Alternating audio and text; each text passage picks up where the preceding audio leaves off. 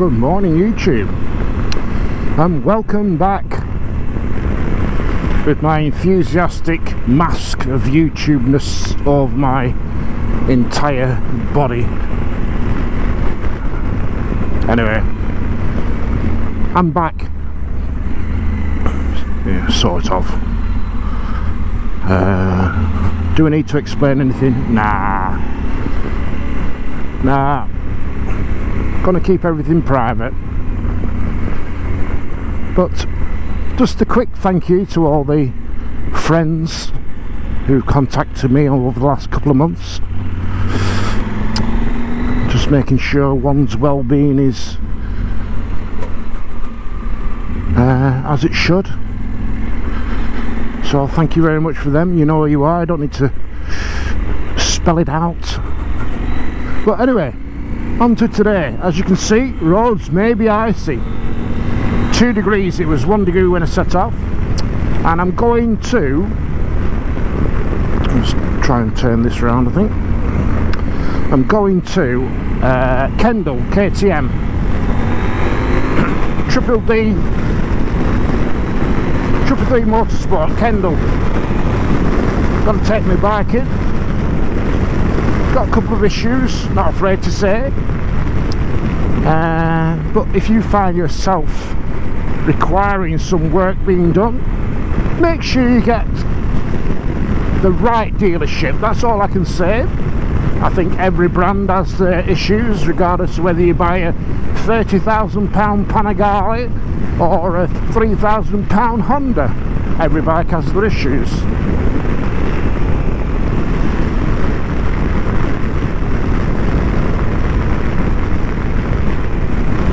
Just saying. Anyway, 3 issues I've got with this bike. One issue has been ongoing and it's been really irritating me. Well, there's 2, but they coincide with each other. And one of them seems trivial, and that is the headlamp is skywards. It really is high, and what that does, it dazzles every bugger when you're riding in the dark, which quite often I do, because I'm a seasoned all-round biker. I don't go around just when the sun comes out, even though it's sunny today. So I get to notice these things, and it's important that you do ride your bike throughout the whole year. One, you get the practice in, or you get the feel of your bike all year round, and you're not so rusty when it comes to bringing your bike out when the sun's nice and shiny. But also you get to know issues that wouldn't really arise unless you're riding it all year round or in the dark. You wouldn't know whether your lights work properly or not, or the aim's alright. Anyway, so that being said, aim's very high, and you think it would be quite easy to adjust, but apparently it's a pig to adjust, because the angle of dangle, you got to get your tool in. There's a pun there in itself, but the angle of dangle, you got to get your tool in to adjust it. So rather than me faff around with it, I'd sooner have someone who has a little bit of expertise and knows where to stick the tool and adjust the headlamp aim. Anyway, apart from that, we went to Europe in September, had a fantastic time, and did loads of videoing, really good. And I used a small GoPro 11 Mini, the Hero 11 Mini. I use that for talking into in the morning, telling you what was going on, at the end of the day what had happened and this, that, and the other, and I was going to accumulate all that footage along with all the footage I used. Anyway, it turned out shite, and I mean shite. So I sat on the footage for quite a while thinking, what can I do with this? And just the world fell out of my arse, because just with one thing or another, it wasn't just that, don't get me wrong, but I just had enough. And I thought, I'm deleting it.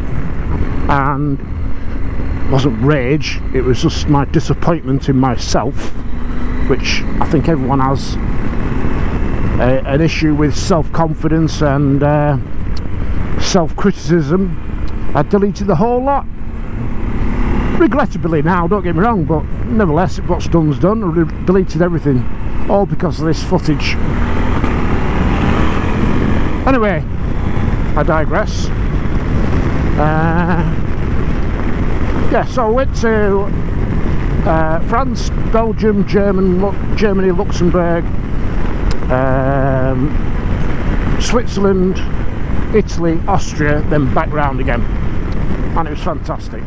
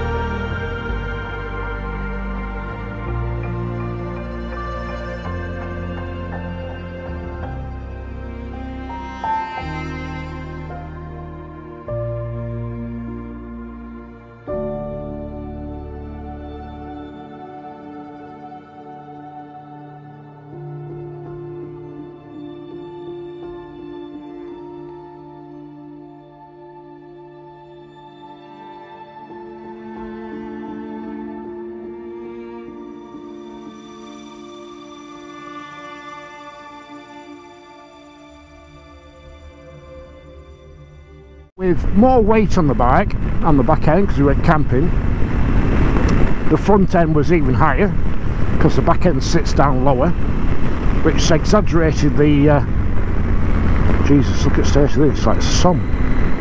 It exaggerated the headlamp aim, and yeah, and not only that, and this is the other part which is extremely irritating, is the suspension has been bouncing. It's doing this all the time, fluctuating, like that, and it seemed to get worse as it got hotter. Like, obviously the suspension's working harder the more you ride it, so the oil's getting warmer, the oil's probably getting thinner in viscosity, and exaggerating the issue. So I kept on finding that my suspension was bouncing more, headlamp aim was going up and down more, and it was a nightmare. And I've tried to adjust it. I'm not a suspension person. Anyway, I've set it more or less as to where I think it should be now, but I'm still not happy with it, because when it gets hotter it bounces more.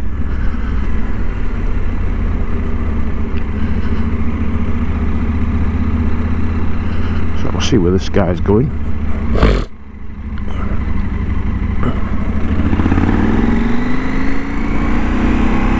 Thank you very much.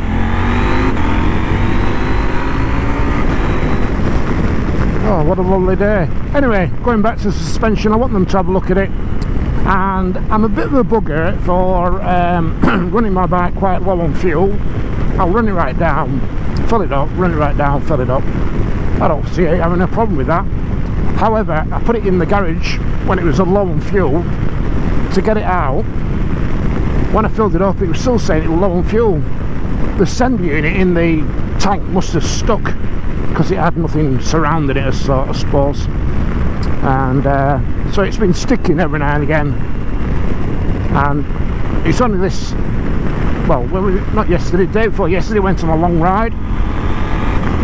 It actually started working properly again. But nevertheless, I still want them to have a look at it, make sure everything's right. So them three things, pardon me, headlamp aim, the suspension, which I find really annoying, and the fuel tank sender I want them to have a look at. So while I'm up there, I want to actually try and have a go on the 890 Duke as well, the naked 890.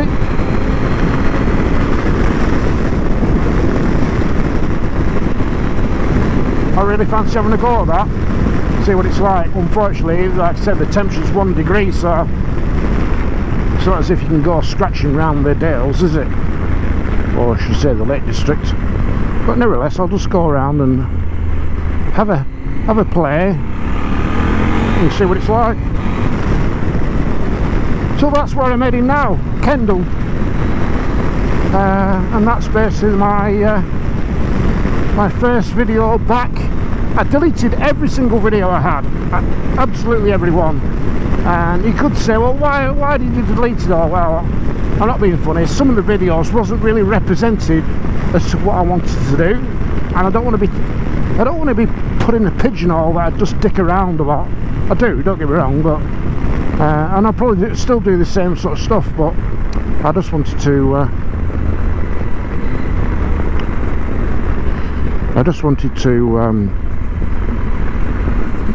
do less dicking around, if you know what I mean. See if we can get one up here.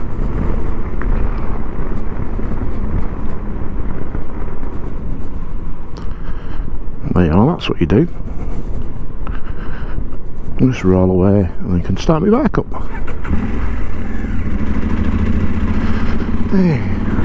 It's not very hard, is it, to get past a horse without spooking them, is it? Got to have a bit of mutual respect between two road users, despite they don't pay any tax and they shit all over the road. And quite often, and I mean this, quite often the riders are very rude, but she was very pleasant, so thank you. And I think that's a bit of mutual respect as well. She realised that I'm not tear-arsing round, spooking her horse, putting her in danger and the horse in danger. Anyway, it's a bit icy. Oh yes, oh, it is a bit icy.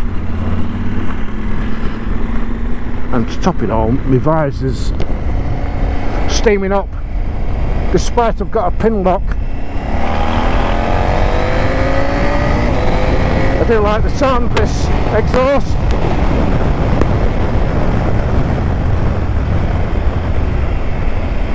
Very nice. Just cautious on the bends.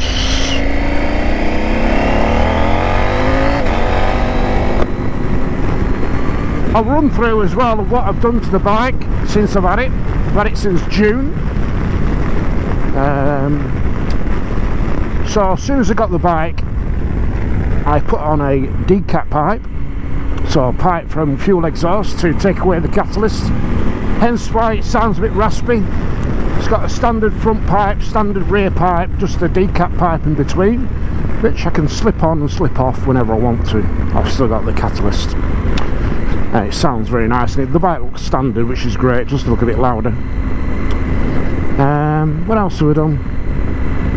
I opted for heated grips, heated seat as an option. Got the full tech pack, so it's got cruise control, etc.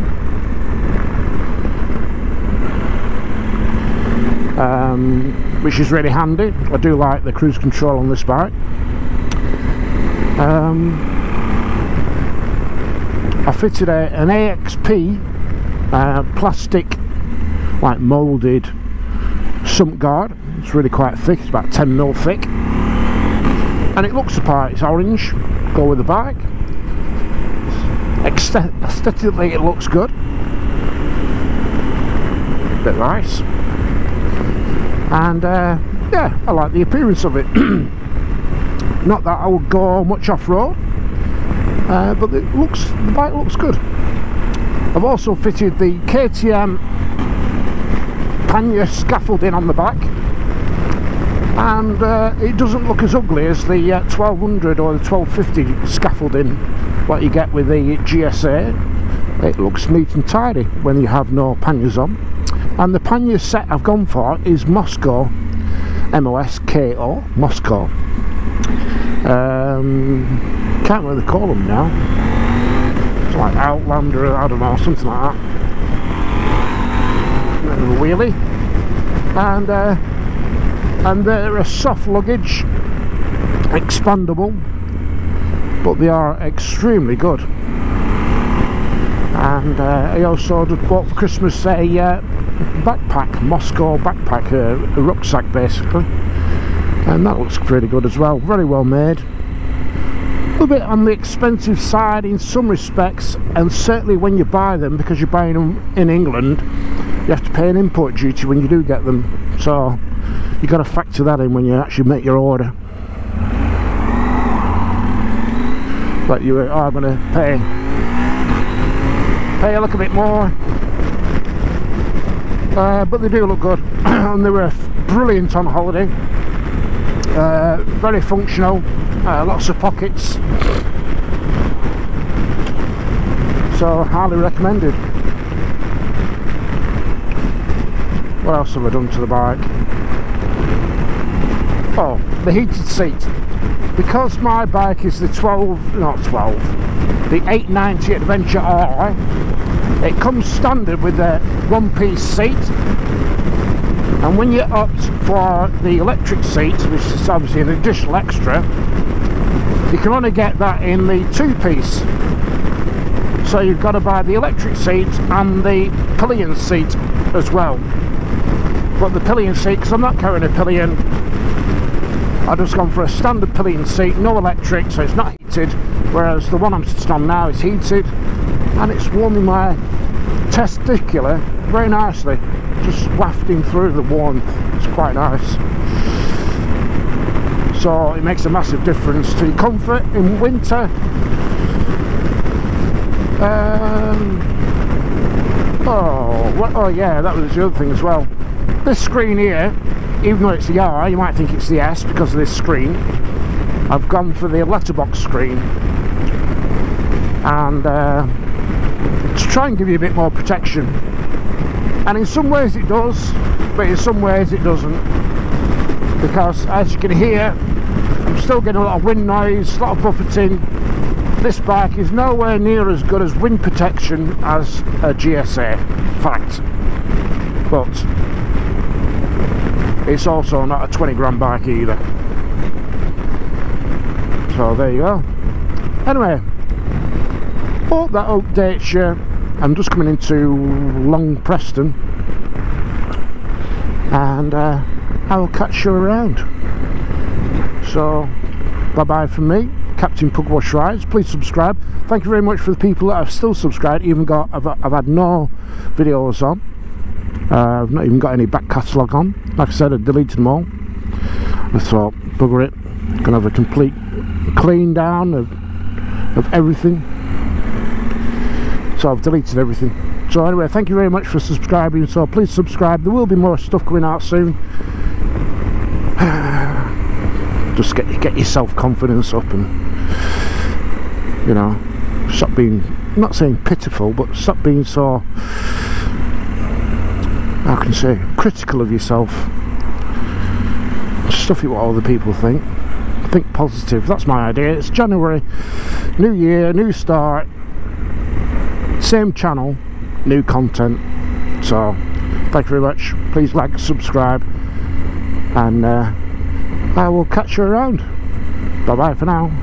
Bloody hell, I don't think it matters what you have today. I think you need to have heated grips, heated gloves, and probably a muff. And who doesn't like a muff over the hand? A pair of muffs this time of year really keep the wind chill off your hands. You just look like a dick though, but if it's practical, why not?